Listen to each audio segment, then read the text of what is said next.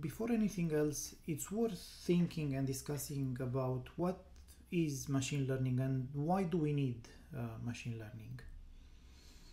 It's not a trivial question because there has been so much progress in algorithmics, in computer science in general, that we really use computers for an enormous amount of problems today, and they tend to be very efficient at what they do. And so in what kind of occasions our algorithmics fail and standard traditional solutions based on algorithmics are not anymore enough? So here are some examples in which we need a different type of computation.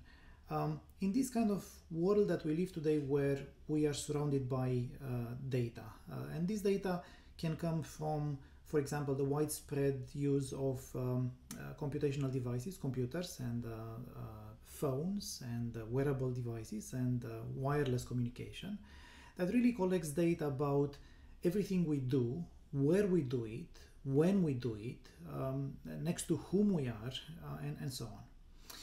And in this kind of world, we are both producers and consumers of data. And the thing is that data is not really random. It has structure. Events happen because of some context that just surrounded them. And so, for example, customer behavior is something that really you can understand from their data. And so in this world of really big data, we need a sort of a big theory to extract that structure from data. And the goal in doing that is really to understand the process, understand why something happened, when it happened, and especially the interest is in making predictions for the future. And one aspect that really has fueled these developments in machine learning, in addition to the availability of big data, is really the cheaper and cheaper computational power. For example, GPUs, but not only GPUs. Take, for example, the mobile phones that have processors that are more powerful than what you had in a computer, say, 10 years ago. And so the question is, why do we need to learn, and what exactly is learning?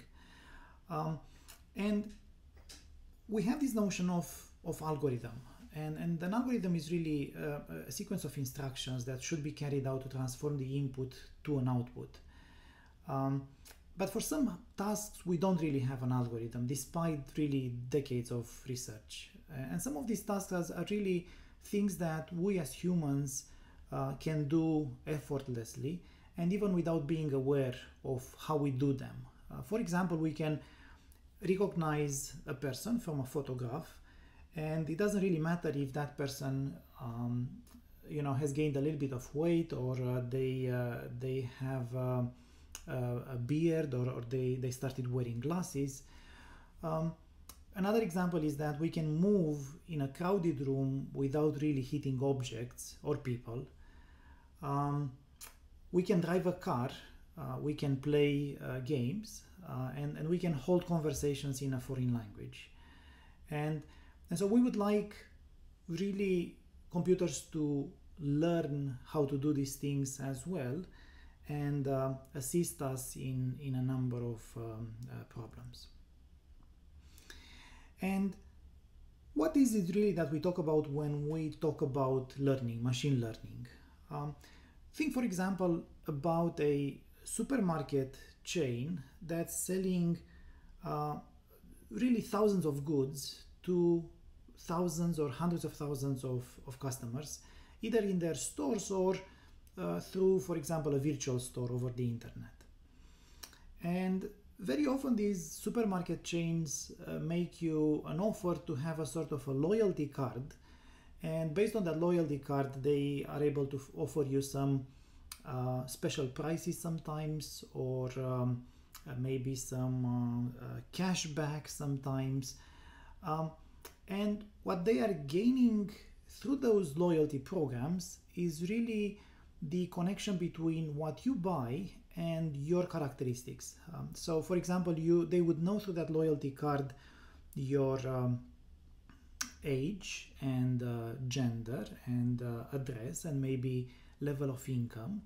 And with each transaction, they will learn about you, what kind of good you bought, how expensive they were, how often do you buy, whether there are different products that you buy in different shops or in different times of the year. And really it's this kind of data that typically amounts to a lot of information and is being collected every day. And obviously you get out of this some special rewards if you are opting for these loyalty programs. But what the supermarket chain gets is really the possibility to learn the rules of customer behavior, so that it's able to predict which customer is likely to buy which product, and through that way to maximize sales and profit. And also on your side, maybe there is a way out of this kind of big data to find a set of products that best matches your needs.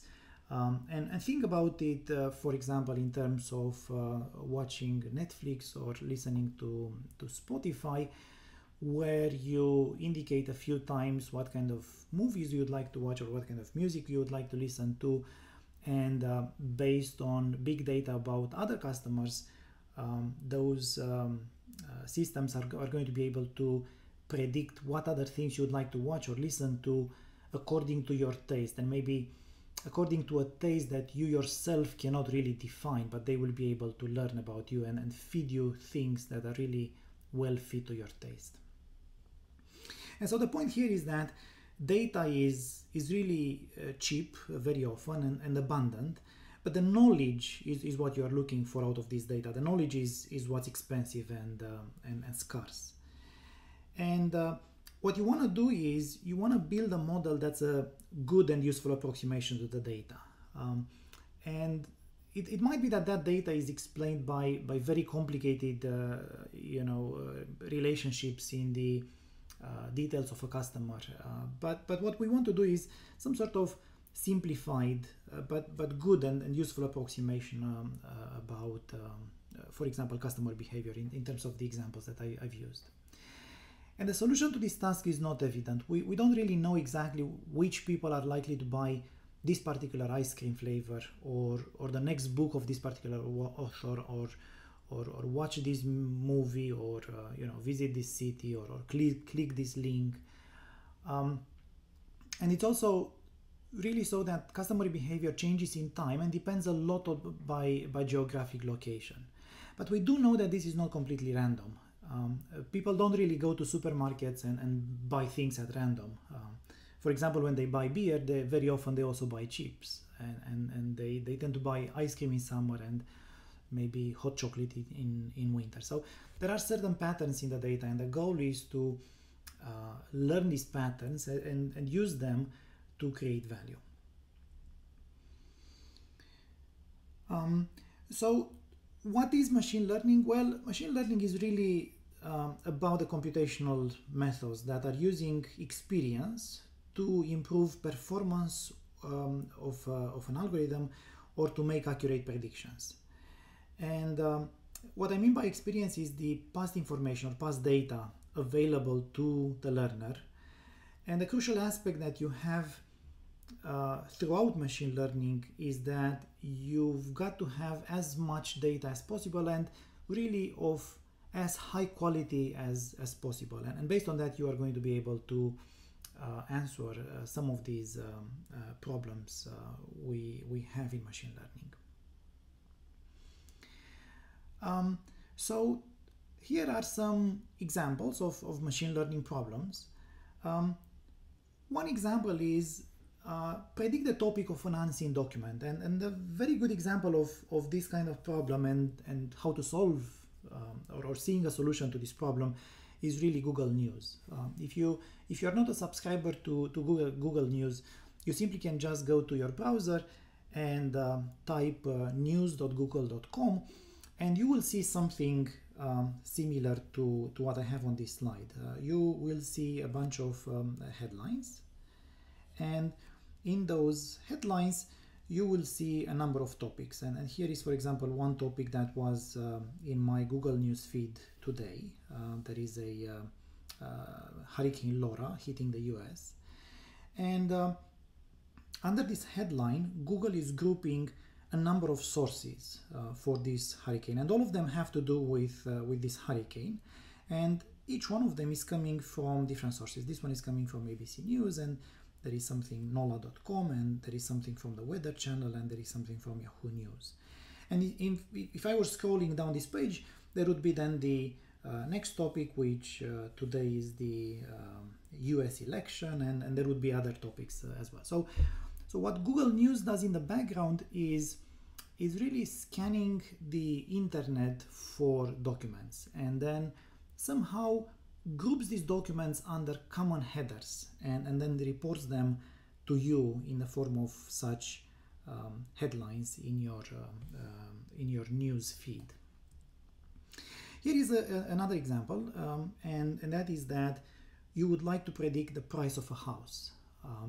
And you have this realization that the house might depend in a way that you really cannot determine, but you have a clear idea that the price of the house is going to depend obviously on its size, and the number of bedrooms, and the number of bathrooms, and whether it has a yard or not, and how big that yard is, whether you own the yard or it's rented or it's shared with other houses. But it could also depend on, for example, the distance to the nearest bus stop, or the distance to the local school, or the distance to the nearest supermarket. But even more than that, maybe it would depend on the criminality rate of a 5-kilometer radius neighborhood. But it could even depend on other things that are not even so visible. For example, it could depend on the average income per family in that neighborhood. And so the task would be to predict the price of a house depending on a number of features related to that house and to its location. Here is another example. You have a computer tomograph scan about a tumor, for example, a breast cancer tumor, and you would like to predict the grade of that tumor based on the scan. And there are a number of things that obviously will help determine that grade, and you just don't know how are they combined together to determine the grade of that tumor. But you do know that important factors are the size of the tumors, the thickness, but also maybe the age of the patient, and the family cancer history. And the goal is to combine all of these aspects into a predictive mechanism about the grade of that tumor. And this is something that I've alluded to before. Predict a new product that a shopper may want to buy. And so in the next videos, we will discuss in a little bit more detail some of the most common types of machine learning problems.